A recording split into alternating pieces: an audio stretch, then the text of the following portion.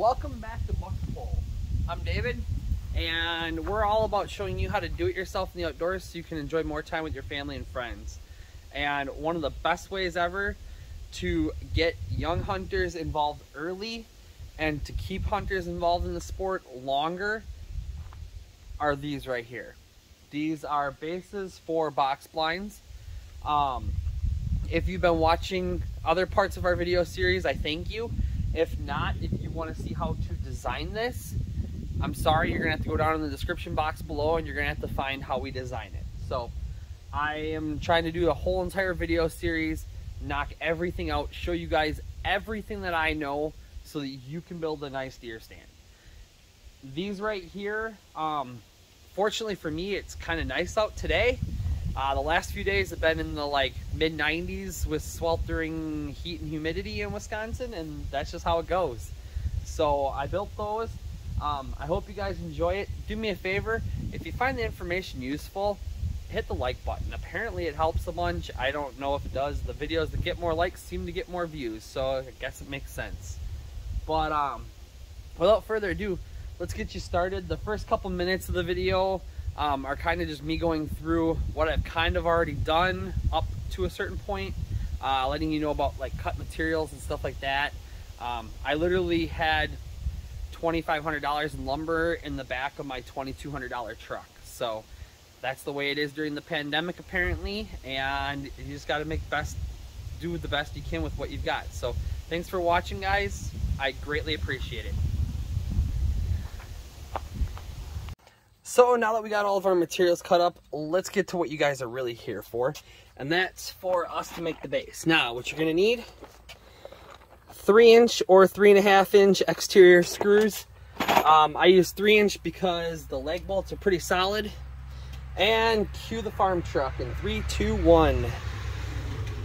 Sorry about that again, guys. It's just, I live out in the country, so that's how life goes. You're gonna need an impact with whatever the correct bit is for your screws. When we get farther along, we are going to need these little handy dandy things. These are Spax power legs. These are like a leg bolt on steroids, and you're going to put 2 of these into each corner when we put the legs on it, and I'll show you how we do that when we get there. And then from there, you're going to need, let's pan up here a little bit, your stack of 2x6s that will allow you to build what you need to build. Now, what we're going to do is we're going to take the longer ones. Let me get these 4 off the top here.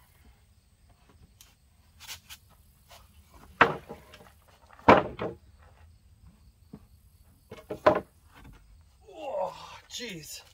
You'll feel strong after lifting a few of these. So, what you're going to want to do is you're going to want to essentially butt joint each corner. And when you do that, you want to, if you watch my video on how I design them, I explain how I stagger them out. You're going to want your nicer side facing out and your better side to screw to facing up. Because what we ultimately want is we want to screw this to this top part right here. And the nicer, cleaner this edge is to work with, the better your plywood goes down.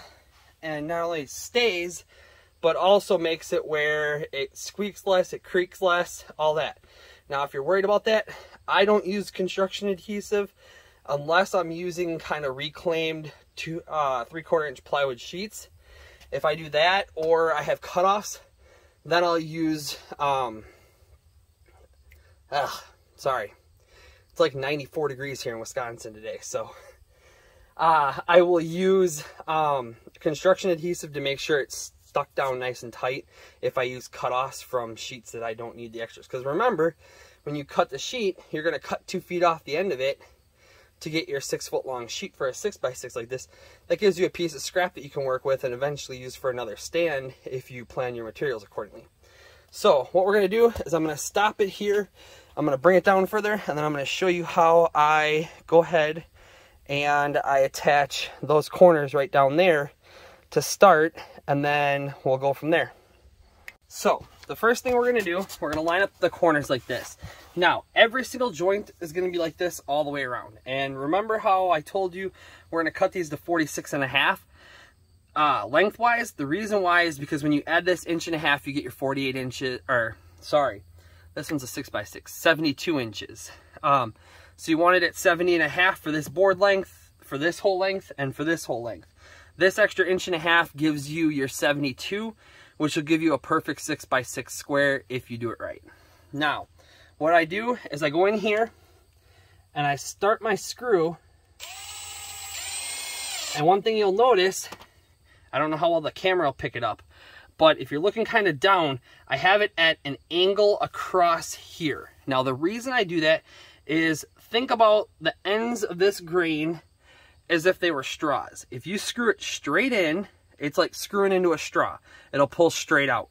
If you go across it, you're breaking across the grains within those pack of straws, essentially, and you're giving yourself a little bit firmer of a grip.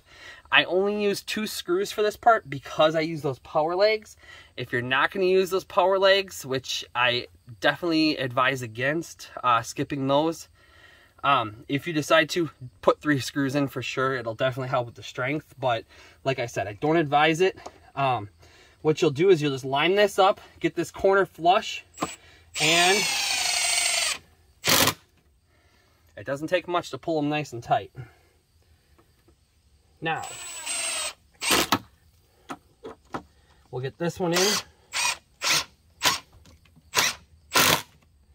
And yes, I have put them out the other side of this before, so just watch your hand. Don't leave it sitting here on the back side when you're screwing in. The last thing you want to do is put a screw in your hand. This should be more than enough to hold this joint for right now as we're working with it. I'm going to have to move some of this stuff around. My concrete section here is only about 6 foot wide, so I don't have a lot of spare room to work with, and I need it as large and flat as possible to work with. I'm going to put you guys on kind of a quick time lapse from here so that you can watch it a little quicker. And what I'm going to do is I'm going to finish out this box on the top here, and then I'll bring you back when I start measuring out for my studs and show you how I measure out for my studs.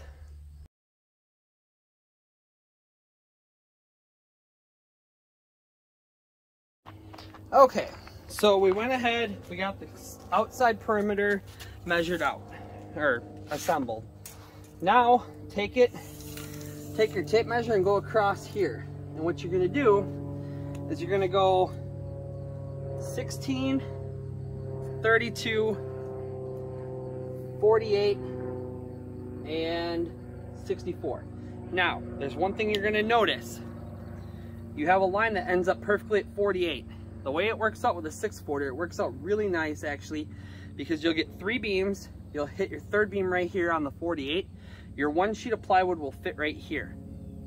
Then the best part is you have from here to the end, and you have a nice little extra support in here when you're building a 6-footer that'll allow this to have extra strength on this 2-foot sheet of plywood that you have here, because you'll have an end, and a center beam to be able to support that 24-inch span as opposed to just an end and an end. I've seen guys do 24 on center. I don't like it personally because of that reason. You get an extra support beam in here, you get an extra one over on this side too. Makes your stand a lot stronger. So what I'm gonna do is I'm gonna measure from the same side over on this end, and I'm gonna do the same exact thing. Let me get these done quick so you guys can just tell.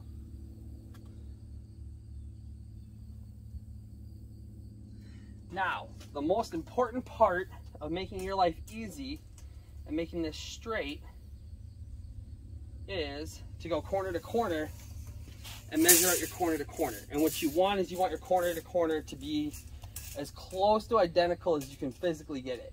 I should probably switch over to a different tape measure because this one's kind of has a thin end to it. Go with one with a little bit bigger lip to catch. But go corner to corner and then measure out. I'm at 102 3/4 here. And since it's on camera, there's no way I can get lucky enough that this one will be at 102 3/4 as well. That'd just be too easy. I'm at 101. So what we're gonna do is you take the 2 ends that are the longer diagonal, and you push them together slightly until you end up getting two that match up. Then when you get two that match up, you take your boards and you lay them in here, just drop them in across and knock them into place to where the center of the stud lands on the center of this mark. And you're gonna go in with 2 screws on each end. And this is also the point where if you're gonna use truss brackets, you flip it over and you put truss brackets in from the bottom. Now, I don't usually use truss brackets unless I know something heavy is going into it intentionally. But this is a spot where I will typically put 3 screws down the side just to be able to add that extra strength. And we're gonna square this up a little bit. We're gonna get those dropped in, do it in quick mode so you guys don't have to sit here and watch forever. And we'll bring you back as soon as we're done with that. And we'll show you how we put the top on and then how we put the legs, cross braces, and all that other stuff on.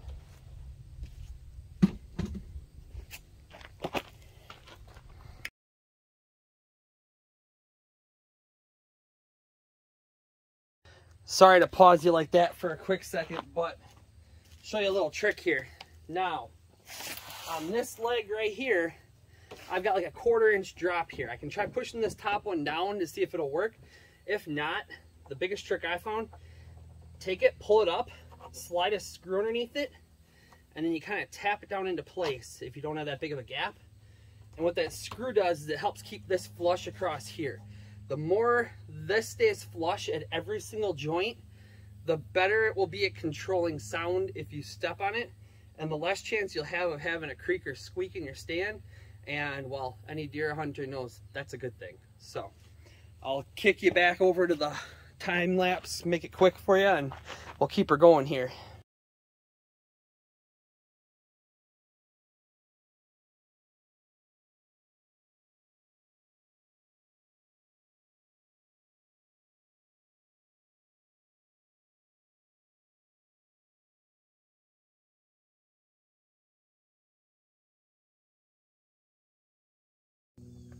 Now is the part where we get to attach the decking onto this, or the flooring onto this. I wanted to point one thing out to you guys quick. I think it'll make a big difference. There's 3 ways you can go about it. You can use those 3-inch screws that you use on the outside. The reason I don't is because there's no threads on the shank from here all the way up to the top. Meaning, if any give ever gives in that plywood, the plywood's gonna end up going up and down and up and down and up and down on this, and it's gonna make squeaks. Your other option, this is an 1 5/8 one, and it's threaded all the way to the top essentially. And I do use these on flooring. I have used them on flooring before. I personally, with the 3/4 inch plywood, prefer the 2.5 inches. The 2.5 are just long enough. They have a little bit here. So unless you way overdrive this, which is more of an issue than just anything, this will allow this to not move up and down because this threads will keep it from collapsing as easily. So I use the 2.5 inches, and the way I start out is I take the factory edge and I will line up the factory edge perfectly flush with the corner over here. Along this whole edge will be perfectly flush, and then this corner will be lined up with the corner. And then when I get this side screwed in, I'll bring you guys back in just a second, and I'll show you how I use the plywood to help make sure everything's square. And you can use the end of the plywood to help shift the floor braces if you use the plywood correctly. So I will turn around and I will get this end screwed in, and I will bring you guys back over, probably over on that side somewhere once it's all screwed in, to show you how I shift stuff around.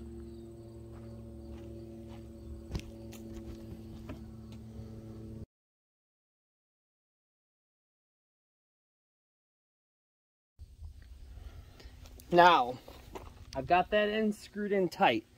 And one thing you'll notice is, I don't know how you'll be able to see it, but right here, I've got my finger resting on the edge of the plywood, or on the edge of the 2x6. There's roughly, I'd say 3/8 of an inch gap in here, from there to there, that I need to take out of that. Now, usually a way that straightens it out and straightens everything else out take this piece of plywood and give it a little pull until it gets to where you want it to be. And then once I get it where I want it to be, which is flush with this edge, I put my knee on it, and for the time being, I put one screw right down into this spot right here. And then what that'll do is that'll keep this edge as close to flush the whole length along here, and it'll allow me to keep this straight. Now you can't really see, but if I look down the side of this sheet of plywood, the end of this is actually pretty straight with the end right over here. So that's definitely a big plus. What I'll do is I'll grab a tape measure before I screw everything down, and I'll make sure it's square, and I'll do a corner to corner on it. I want to say it comes up to roughly 101 and 7/8 roughly on a 6x6, but just got to make sure the numbers match. That's the big thing. And then I can kind of flex and adjust if I have to make it square, because square makes wall assembly later so much easier in the field. So let's kick you back to the quick lap so you can see what I'm doing, and then we'll bring you back as soon as this is all screwed down.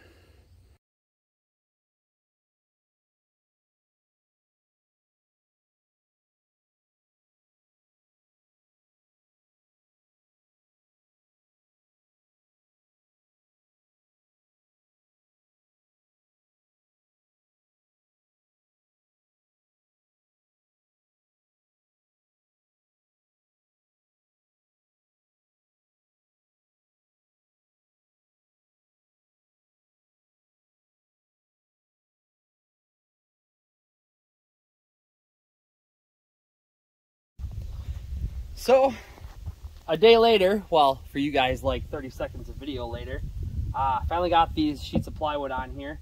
And one thing I was going to mention quick, use chalk lines in your screw holes on the end to line up where your screws have to go. Makes life a lot easier. Around the perimeter, I spaced the screws out about 10 inches roughly. It's about the length of my impact. In the center, I try to go more about a foot spacing in between them. 1, 2, 3, 4, 5, 6. Hey, yeah, that works, a foot approximately.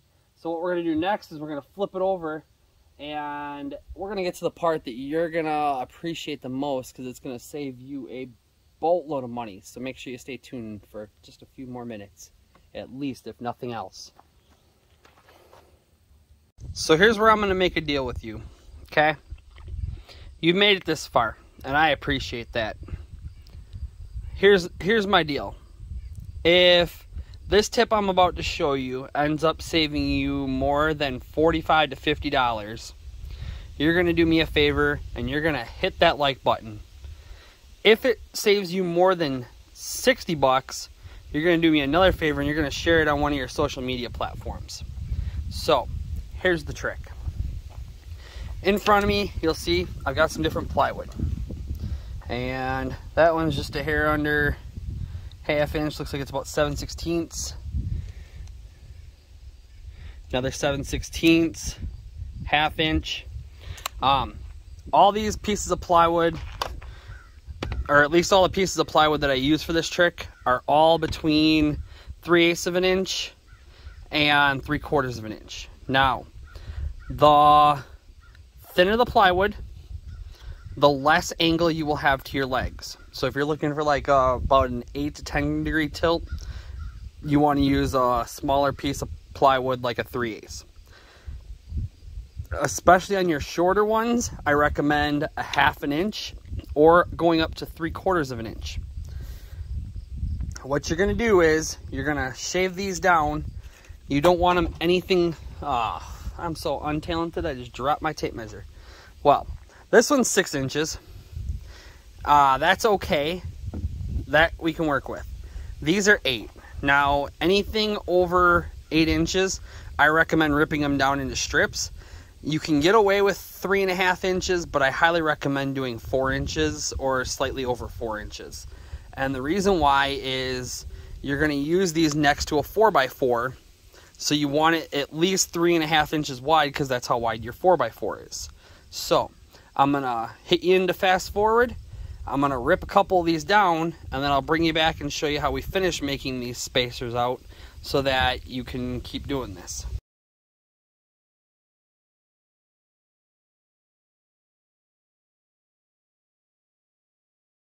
So now you saw me coming over here and setting this up.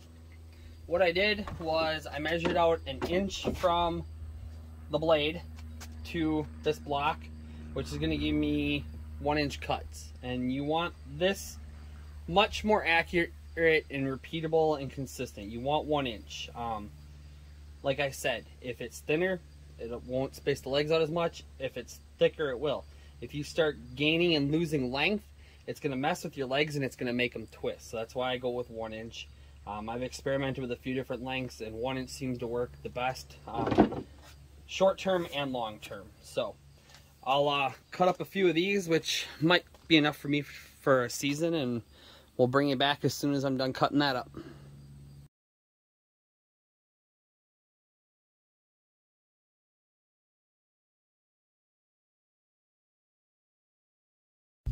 Now that you know what one of the greatest little do-it-yourself tools is for building deer stands or deer stand platforms or box blind platforms, now I'm going to show you how to use it. Now, one plus side, if you do cut them 4 inches or 3.5 inches, is you have a natural measuring stick essentially on the outside.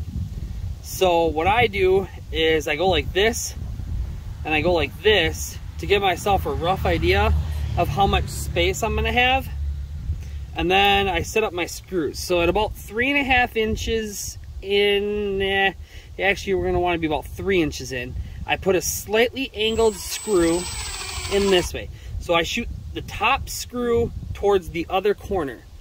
I don't know if you can kind of see that across there. That's where I put that one. My very bottom screw, I mount straight below it, and that one goes perfectly straight in.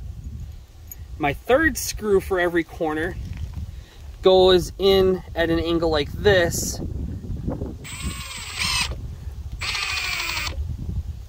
And when it goes in, it catches the leg and it helps pull it to the corner. Now, when I put my leg in, I center my leg right in between all 3 of these screws. But what you're going to do is you're going to take this and you're going to put it down on the inside here. And I'll bring the camera around in just a second. I'm going to have to chop a little bit off these because these are a little bit too long for a 6-footer. So give me just a second, I'll be right back. Okay, now we got that one to the size we need. Let me tilt you in here a little bit. That's how they end up lining up on the inside if you're looking from the top down. Now, what I try to do, actually, we're gonna do this the other way. I try to line them up so that they're staggered the opposite of the way the boards are in there. I don't know if it really helps, it maybe does in my mind. So we'll do that. Let me bring this back out here. And you're gonna repeat the pattern that you did on this side, So you're gonna take your top screw, go in about 3 inches roughly, and you're gonna wanna angle it slightly towards this corner here. Then your bottom screw, in line with it, perfectly straight in. And then your last screw, kind of on the, now this one will line up roughly right about here, just enough to miss this, but enough that when you hit this, it'll pull it in. Let me grab a 4x4, which I have right over here.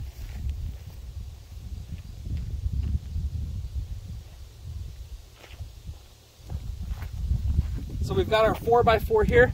One thing we're going to want to do is we're going to want to check it for straightness.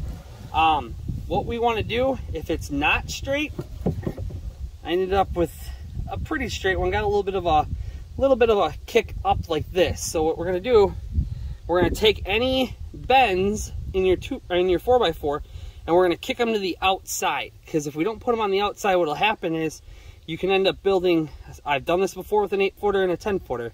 I put the board wrong, and then instead of it gaining base width, it loses base width. So this is the side that has kind of the edge to it. We're going to put it in there. Let me see if I can tilt this forward and get you a view down in there. Hopefully you guys can see down in there how that covers that.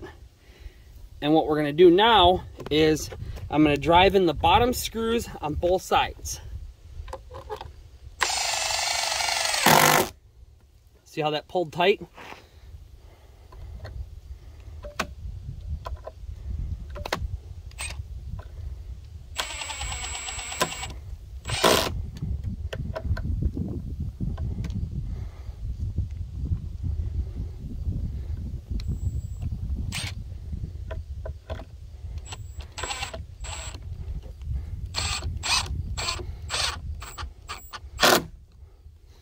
Now, from there, this gap that you have there from those spacers on the top is going to be there. We're going to push this post right straight to the corner. And then we're going to drive this screw in.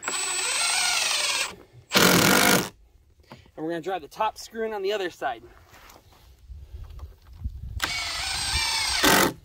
Now, like I said, if you decide not to use the Spax legs, which I highly, highly advise against, I definitely recommend 100% using the Spax legs. If you don't, please, minimum, for your own safety, use 3.5-inch screws instead of 3 inches, or 2.5s, or anything less than that. I mean, you could use 4 inches if you want. The reason I typically avoid them is these tend to have less shear strength than the Spax legs do. So we've got this corner in.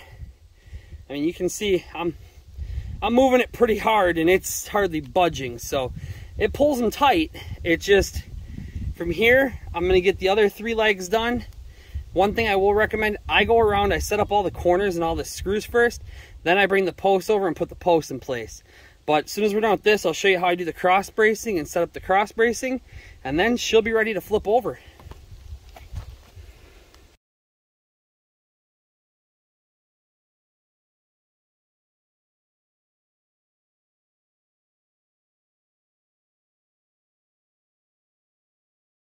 Now from here, what you want to do is you want to take a tape measure, and we're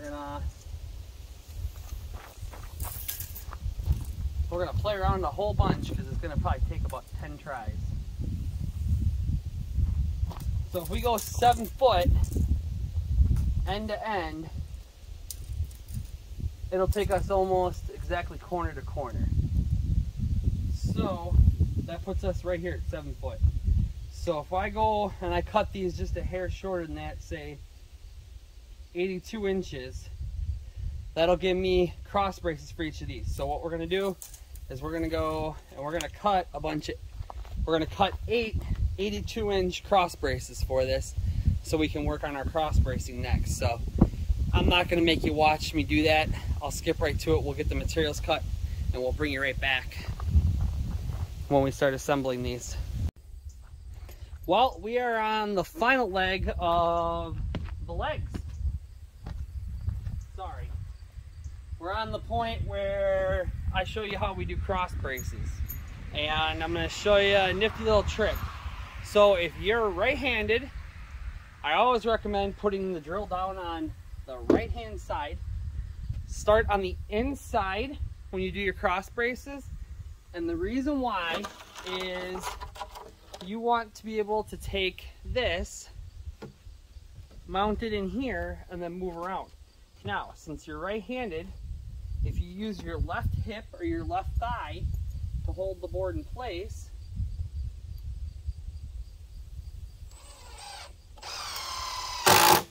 you can put your first screw in, and then you can move over here to the other side and put your next 2 screws in. And the one plus side to doing it this way, and I'll show you in just a second, is since your right hand side's always on the bottom, when you go on to your next one, it's not going to interfere with this right here. So you take this one and you put it in here like this, just like you did the first one. Use your leg to hold it in place. Put your first screw in.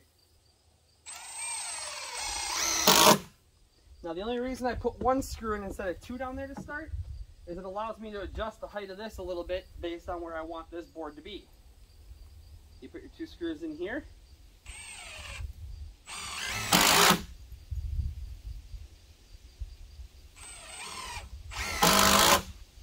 And you come back, you put your screw in down here and you finish up. I'm going to kick you guys into a little bit faster speed quick so that you don't have to sit and watch me put in 1 screw at a time.